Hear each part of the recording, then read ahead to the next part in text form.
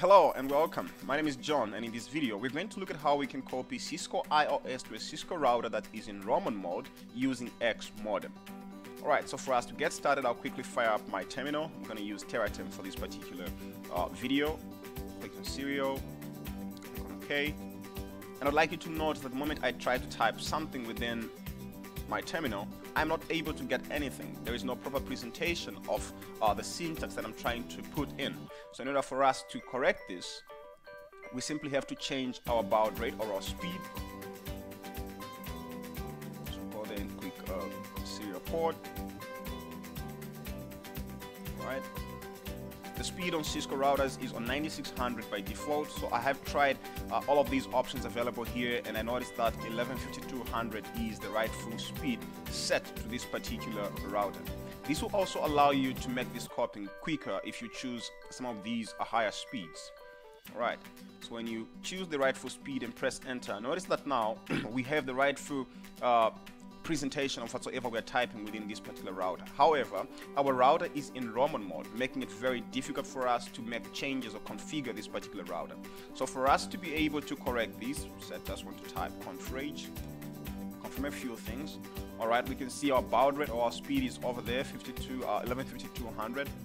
Okay, but if we needed to change that, we'd simply agree to that. Now confirm, press enter until we get to change console baud rate over here, and when you press Y to agree to that, you have different options. And in fact, if I had a higher baud rate, I would simply choose that I can make this particular configuration or file transfer quicker than it would on 115200. Alright, however, I would like to maintain it on 115200 being the highest. Alright, I'm not going to change anything after that.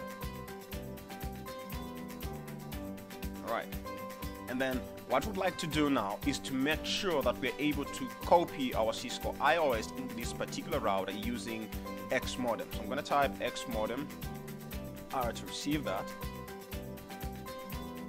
and then we'll agree to that so that we can have this router ready to receive our file. Alright, so once it's ready to receive the file, we can now proceed and locate the location of that particular iOS file.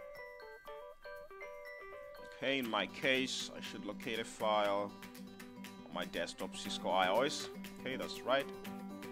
Okay, so here is my file. And once I have chosen that, notice that immediately it begins to copy these particular files to my router. So I'm going to give this some time to copy, and after the copying has completed, I will continue this video and demonstrate to you how you then continue with your particular configuration. So please stay tuned.